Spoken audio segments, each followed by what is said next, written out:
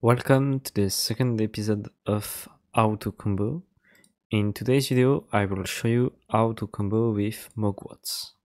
So basically, MoggWarts is a combo deck full of goblins. You have Putrid Goblin for 1 black and 1 generic, a 2/2 goblin that has persist. So when this creature dies, if it had no -1/-1 counters on it, we return it to the battlefield under its owner's controller with a -1/-1 counter on it. You also play Skirk Prospector, a 1/1 goblin for 1 red, which has sacrificed a goblin, add 1 red mana to your mana pool. And First Day of Class, an instant for 1 colorless and 1 red. Whenever a creature enters the battlefield under your control this turn, put a +1/+1 counter on it and it gains haste until end of turn. It also has Learn, but it won't be useful for the combo. So with those 3 cards, you will also need Makeshift Munitions, an enchantment for 1 red and 1 colorless, which has for 1 colorless, sacrifice an artifact or creature. Makeshift Munitions deals 1 damage to any target. So I will show you how the combo goes. Basically, you will need 2 mana source of any color and 1 swamp. You will need also Skirk Prospector on the battlefield. What you are going to do is add 1 black and 1 colorless to your mana pool and cast Putrid Goblin. Putrid Goblin will then go onto the battlefield and you will sacrifice it with Skirk Prospector ability. What will happen?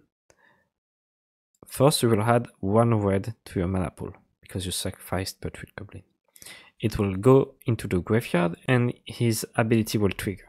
So with Persist on the stack, you will use the red mana created by Skirk Prospector and the other generic mana you had to cast First Day of Class. So First Day of Class will resolve. You will also resolve the Learn ability, but there we don't care about this ability for now. Then Putrid Goblin ability will resolve and it will enter the battlefield with a +1/+1 counter and a -1/-1 counter, which means that he doesn't have any counter at all. You can then sacrifice Putrid Goblin for 1 red mana. It will go into the graveyard. His ability will trigger on the stack, and then it will resolve. He will have a +1/+1 and a -1/-1 counter, so both counter will disappear. In that situation, we are in the same situation as before, but we have 1 more red mana. So we will do that an infinite amount of time, and we'll have infinite red mana. With that, we can cast Makeshift Munitions from our hand, and use Makeshift Munition ability to sacrifice the Putrid Goblin.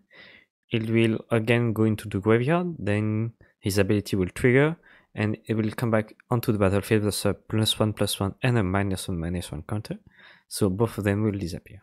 So with this loop, you dealt 1 damage to your opponent, and you can do that an infinite amount of time, and this is how you win with MoggWarts combo in Pauper.